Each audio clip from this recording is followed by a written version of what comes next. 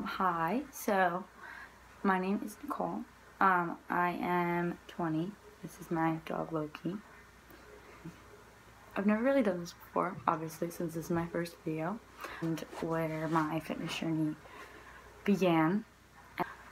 So I started my junior year of high school, so like 5 years ago. I'm a junior in college now.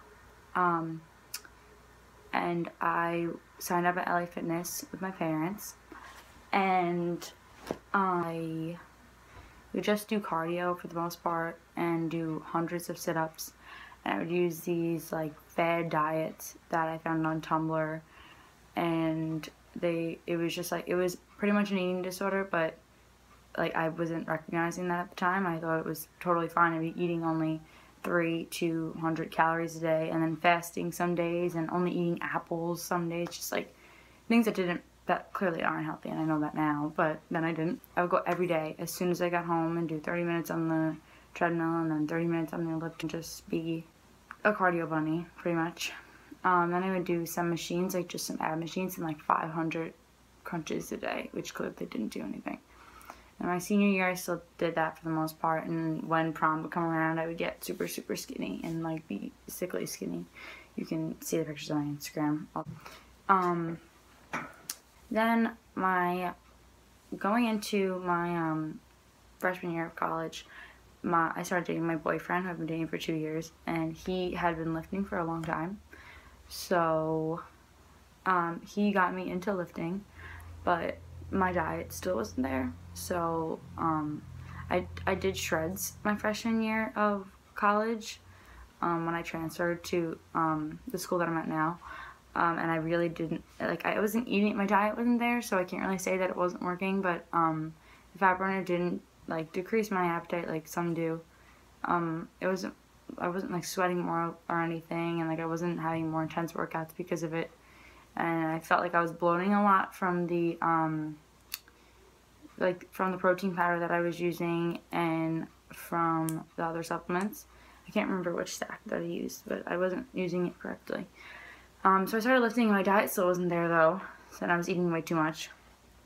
And then my sophomore year, I found Kayla Itsines, sorry if I'm saying that wrong, her Bikini Body Guide, and I stuck to it for a while. I did it like 1.5 times, but I got like super skinny, and I felt like I was getting weak, and it just didn't work for me.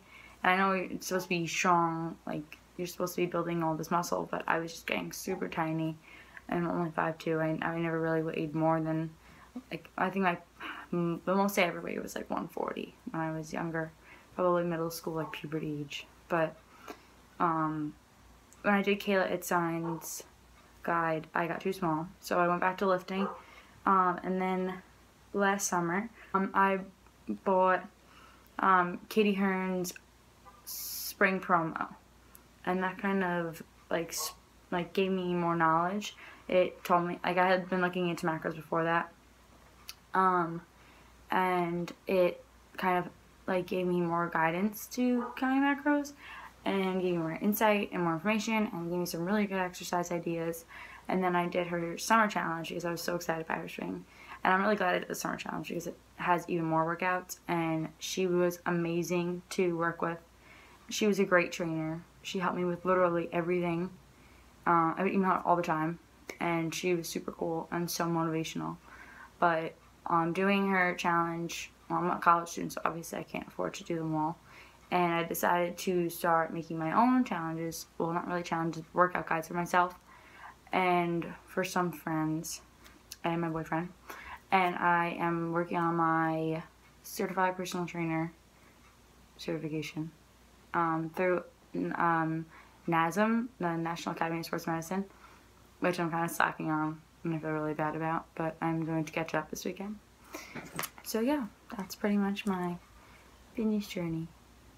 I will put my Instagram in the description, and I will put my Tumblr there too, because I get a lot of questions about how I count macros and how I started, and you can email me if you want. I'll put my email in there too. And I really hope you like about me.